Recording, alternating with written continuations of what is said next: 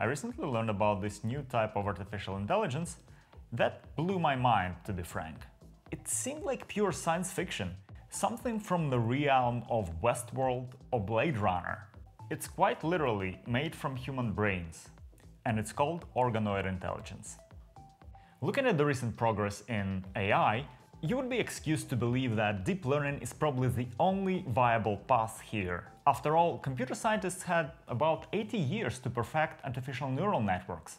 That's right, the artificial neuron, the cornerstone of modern AI tech, has been first proposed in 1943. Today, the AI we love and sometimes hate is basically the mathematical model of our brains. But organoid intelligence is vastly different. Instead of using computer code and mathematical models to describe how model neurons work in our brain, why not actually use brain cells, grow them in a petri dish, give them nutrients, surround them with wires, and then use those brain cells for computation? Those blobs of cells, each about half a millimeter in diameter, are called brain organoids. And they are a very recent invention. In fact, they were made possible by the modern research in stem cells. Think of it this way, you're not going to cut someone's head open to just harvest their brain cells. So scientists really had to find another way.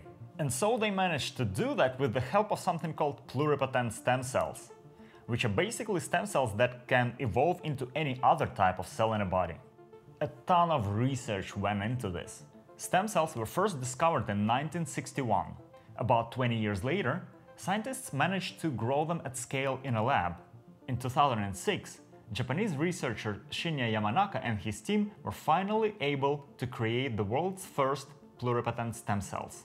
That discovery led to an explosion in organoid research. Just 7 years after Yamanaka's breakthrough, researchers Madeleine Lancaster and Jürgen Noblich created the world's first brain organoids. Today, in 2023, we're finally starting to see the first organoid intelligent devices. Essentially, they are the three-dimensional cultures of human brain cells, which are integrated on the same chip with purpose-built brain-computer interfaces. Such systems also include something called microphysiological hardware that helps to supply the cells with nutrients and generally keep them alive. Recently, an Australian startup, Cortical Labs, demonstrated their prototype of an organoid intelligent device called DishBrain, and it can actually play a game of Pong. Their achievement generated quite a buzz, and even the chief technology officer of Amazon flew over to Melbourne for a quick demo. Cortical Labs received $10 million in funding to continue their research. So what, you may ask? Well, the thing is, organoid intelligence actually offers three significant advantages over conventional AI systems. The first is power consumption. An entire human brain needs orders of magnitude less energy than ChatGPT requires to answer a single question. Specifically, your brain consumes about 20 watts every second. ChatGPT, on the other hand, needs about 14,000 watts to execute a query. That's 700 times more than your mind. And we're talking about energy costs simply to run AI. Training costs are so much higher. The second advantage of organoid intelligence is plasticity. You see, our brains constantly change and evolve in response to external stimuli. Modern AI just can't do that. Well, at least not yet. The third advantage is sample efficiency. Basically, it's the amount of information we need to access in order to learn something. Modern transformer-based large language models had to ingest the entire internet and then some in order to perform at the current level.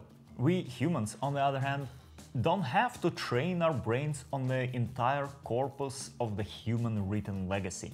And still, we can communicate and create new knowledge fairly easily. The research published by the founders of Cortical Labs suggests that even the simplest organoid intelligent systems outperform the conventional deep reinforcement learning algorithms. While it may be tempting to think that OI will replace AI, it's unlikely to happen, at least not in the next decade or two. After all, organoid intelligence requires a completely new approach to hardware design. You must keep the brain cells alive for as long as possible. Doing that in a lab is one thing. Doing it at a commercial scale is a whole new challenge. Besides, organoid intelligent devices will suffer from the same problems and challenges that we humans do. They will be sensitive to environmental conditions and will only operate in a narrow range of temperatures. This all but rules out many applications in industrial robotics and edge AI. On the other hand, conventional deep learning AI has already reached escape velocity. and it will remain the dominant AI technology for the foreseeable future. Until now, we've been looking at OI and AI as competing technologies, but this may actually not be the right way to think about them. Instead, we could consider them as complementary. We could combine organoid intelligence with conventional AI agents and create hybrid cybernetic systems, part computer, part living organism.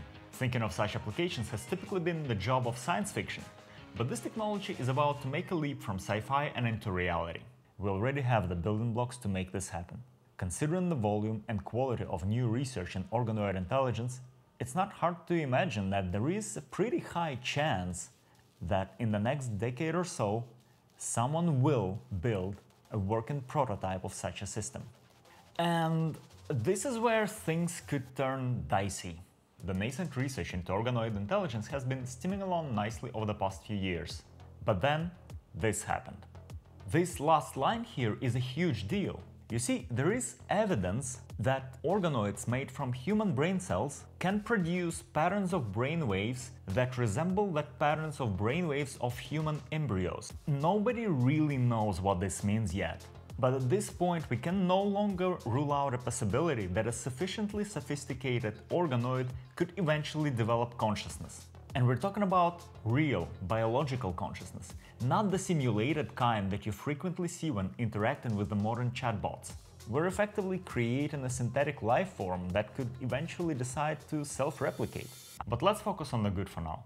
After all, that's the purpose of this YouTube channel. Aside from funky dystopian scenarios, human augmentation seems like a really interesting way to apply this new technology. Here's a hypothetical scenario of how this could go.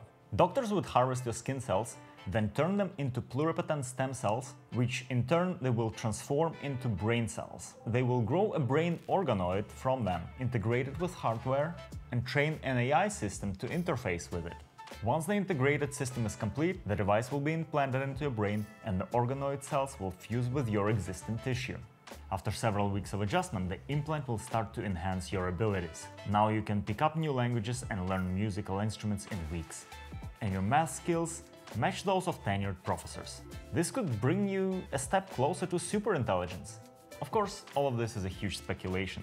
But the most mind-blowing thing about this scenario is that the chance of it playing out within our lifetime is no longer zero. What are you testing for?